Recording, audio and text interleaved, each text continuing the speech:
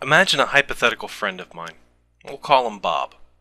Suppose Bob goes tomorrow and buys a scratch-off lottery ticket. He wins $100 on a $1 ticket. Bob goes back the next day and again he wins $100. The action and the result is the same on the third day. In that moment, Bob decides that he is going to quit his job, sell his house, and become a professional scratch-off lottery player. Based on his experience, he should be able to make thousands of dollars a day. How do you think this will play out for Bob? Will he be able to buy a mansion and a yacht with all his winnings by the end of the first year? Probably not. But how can you be so confident that his plan is foolish? What knowledge prevents us from making the same conclusion that Bob does? If we calculated the chance of Bob winning 3 scratch-offs in a row, we would find it to be quite low. But it did indeed happen for him. From his perspective, the historical chances of winning the first 3 games was 1 in 1.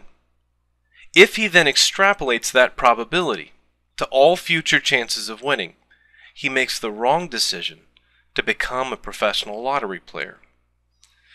In the trivial sense, Bob has committed the fallacy of the hasty generalization, also called the fallacy of insufficient statistics.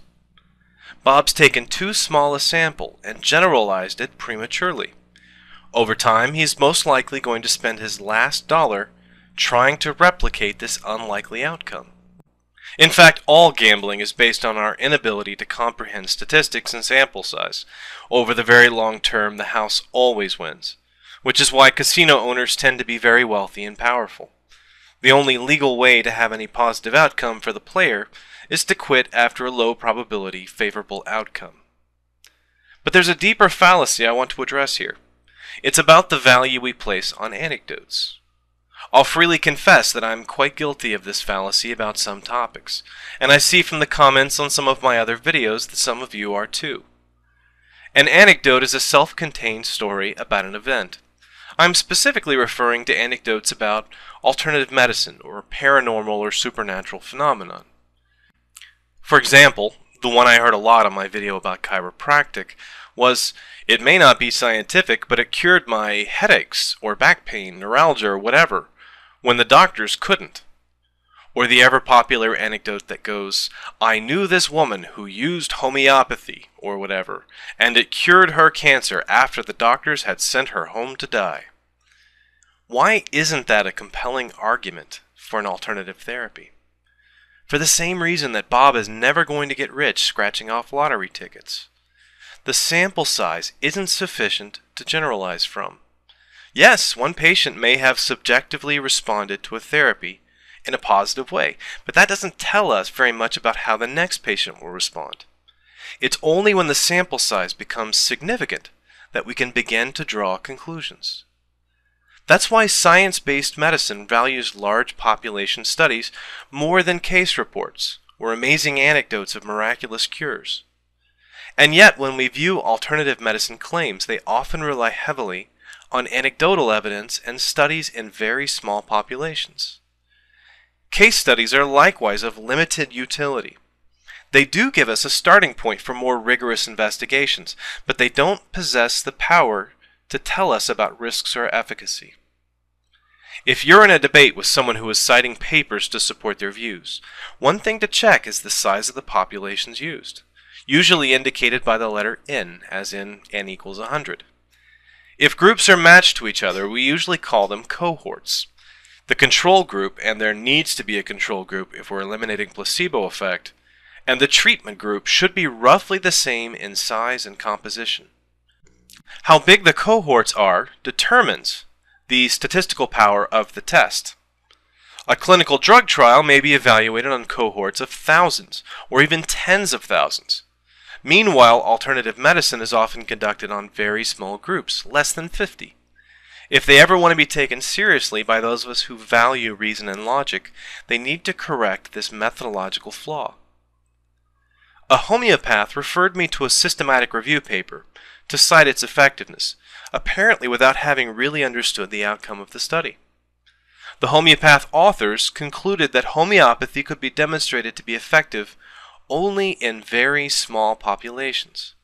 For the 8 largest trials, there was no detectable difference between placebo and homeopathy.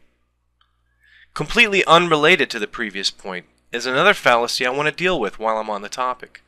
This is the treatment X isn't possible to evaluate in a clinical study.